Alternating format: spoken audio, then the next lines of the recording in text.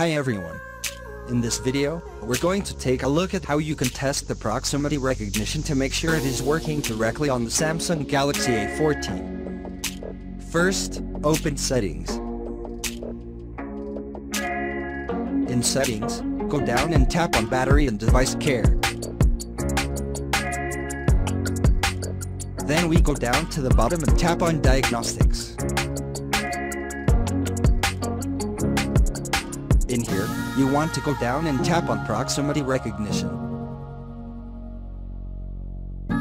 Next, you test the possibility recognition. You put your palm near the camera at the top. You can see the screen would temporarily turns black to indicate that the proximity is working correctly.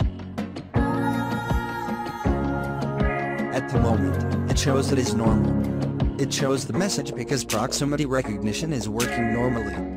And this feature is useful especially when you are on a phone call. If you place your phone near your face, the screen should automatically turns off first. It helps to save the battery in seconds when the screen is on.